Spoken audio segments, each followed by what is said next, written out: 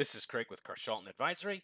In this video, we're going to work through part 1 of the Objective 2.1 practice tasks for the Microsoft Office Excel 2016 Core Exam Study Guide. Let's get started. Open up your Excel 2.1 workbook.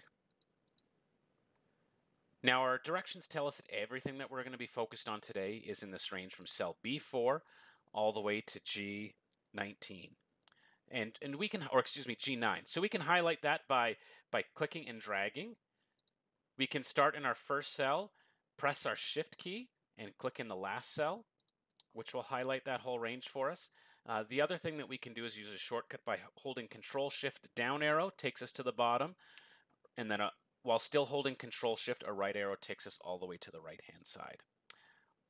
Now, what we need to do first off is to copy all of these cells.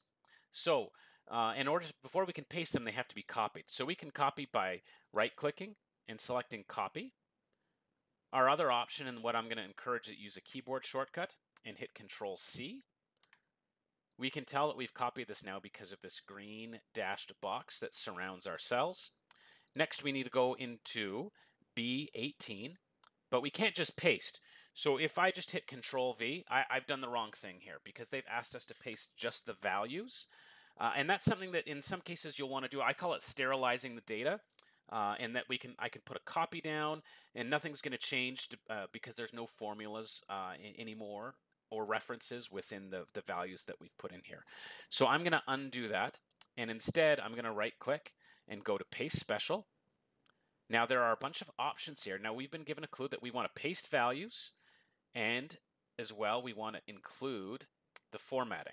So our second option under paste values is, our third one is the source formatting. So this will bring all the formats, but only paste the values. So I'll select this, and now we have two versions of the data. Now I can compare. If I look at the top here in this total cost column, I can see that there's a formula up here of C5 times E5.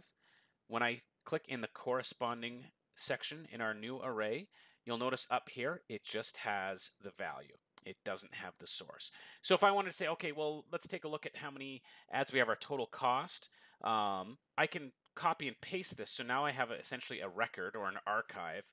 And now if I wanted to, I could make a change and go up to 9.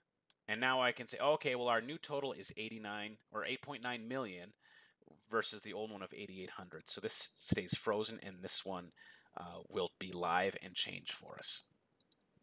All right, so next we need to paste just the formulas into a range starting at B25. So we have our cells copied here. I'm going to go into B25. And this time for Paste Special, I'm going to do it a slightly different way. I'm going to hit Alt, ES, and this time we want to input just the formulas. And in this case, formulas is F. You can tell it's an F because of the underline underneath the letter F. So if I hit an F now, it's going to say formulas, and I'm going to hit Enter. And sure enough, there is all of our values. You notice all the formatting's gone. We don't have any commas or any dollar signs. There's no bold or formatting. But when I take a look at this, sure enough, I have formulas in this section, but none of the formats, just how they've asked us to.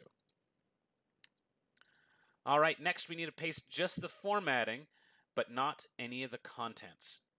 So I can do that again by using Paste Special. So we can either right-click and use Paste Special again, or we can use our shortcut of Alt. ES brings up that dialog box, and we want to paste just the formats. So in this case, formats, the T is underlined.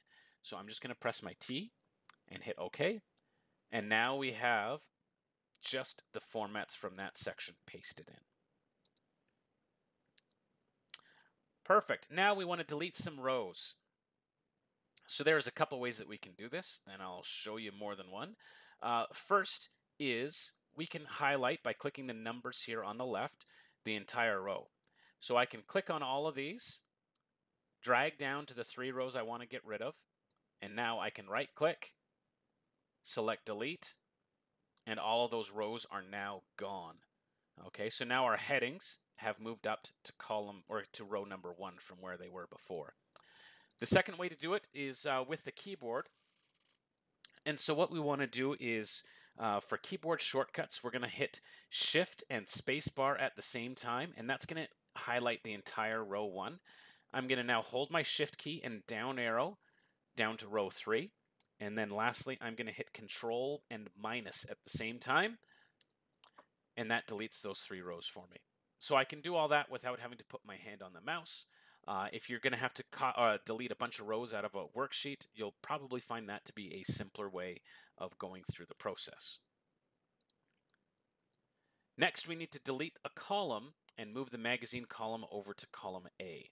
So we can do that by clicking on the A and highlighting the entire column, right-clicking for delete, and that gets us to where we want. Our other option is with the keyboard. So I'm going to move my selected cell into that column A. I'm now going to hit Control space instead of Shift space. That highlights my whole column. And again, I'm going to hit Control minus to delete that whole column from my worksheet.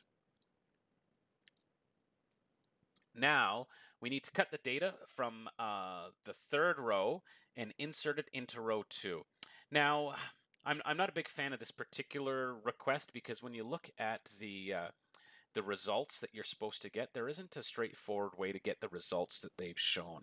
Now, when I first saw this, my instinct is to select that row of 3.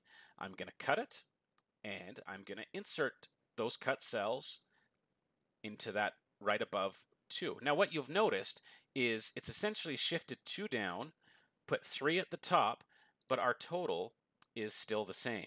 So it hasn't impacted that. I haven't lost any data, but I'm going to hit undo. How it looks like what they've done is it looks like they have cut this,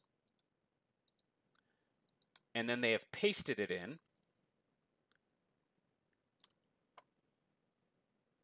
And so now we've lost what was in row 2, but have replaced it with the information from row 3. Oops, I'm going to undo that. All right, next we want to insert 2 blank cells in the positions of B8 through B9, and this is going to shift our existing data down. All right, so I'm going to highlight those 2 cells. I'm now going to insert by right-clicking and selecting Insert. Now, the other way that I can do that is by, once those are highlighted, I can go into the Home tab on the ribbon, go over here into Insert, and then Insert Cells. Now, either way, when I select this, it's going to give me an option. Do I want to bump everything over to the right, or do I want to shift them down? So we have been instructed to shift cells down. I'll click OK. And so you'll see both this cell, but also everything below it has now been pushed down.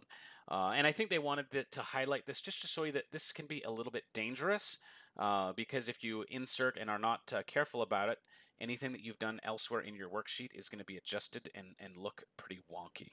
And so you won't be very happy, I would suspect, if that's happened. If you do something like that by accident, there's always the undo. Okay, so you can either hit Control Z or select our undo arrow in order to undo a mistake like that. If you've ever made it, I've always tell people that undo is your friend. For some of us, it is our best friend because we are in need of it very frequently. All right, our final task is to transpose the names in the magazine column to the first row of a new worksheet. All right, so we are going to take the names here of column A, and so they've told us actually all of column A, A1 through A6. I'm going to copy these by hitting Control C, and I'm going to hit the plus over here on the right to give me a new sheet. Once I've done that, I'm going to do a paste special, because if I just hit paste, I'm going to go back here and recopy this. I'm going to do a new sheet. Okay, so now if I just hit paste, Control V, I get all of the items here in a vertical row, and so that's not transposed. So I'm going to undo that, use my best friend here. I'm now going to paste special. I'm going to hit Alt ES, And this time I'm going to transpose. Now the E in transpose over here is underlined. So when I hit an E, it's going to tick that box for me. And now I can actually just hit the enter key. And now that I've done that, I have that same data, but instead of pasted in a vertical column, it has now transposed it, meaning move it in the other direction. So horizontally now across the first row of this worksheet. Thanks for watching this lengthy part 1. Please stay tuned and we will get part 2 up here shortly for you. Thanks for watching. This is Craig with Consultant Advisory.